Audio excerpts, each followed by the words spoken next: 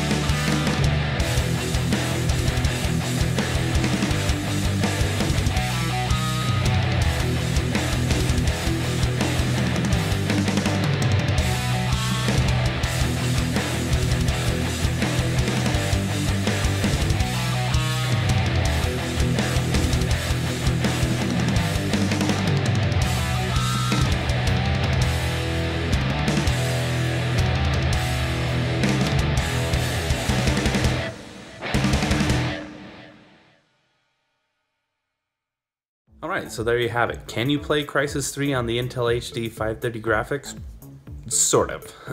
So on 1080p with all the graphics tuned all the way down, we were getting about 15 to 20 frames per second, which is borderline playable, but not really. So in order to get decent frames per second, I had to keep everything dialed down and play around 720p. I chose a resolution that was a little bit above that, but I found that I was able to get roughly 40 frames per second, which was plenty playable. So if you're willing to make some compromises, you can play Crysis 3. But the compromises are fairly heavy. Everything was on low. And keep in mind too, this is a best case scenario on the Intel HD 530 graphics because this was done on my Skylake CPU, the Intel Core i7-6700K, overclocked to 4.5 gigahertz and using 3000 megahertz DDR4 RAM. So anyways, I hope you enjoyed this midweek video. If you like the video, give it a like, subscribe to the channel if you haven't already, use the Amazon affiliate link below. When you purchase stuff on Amazon, it helps the channel grow and to give you the content that you request. So I will catch you at the end of this week. Alright, thanks for watching.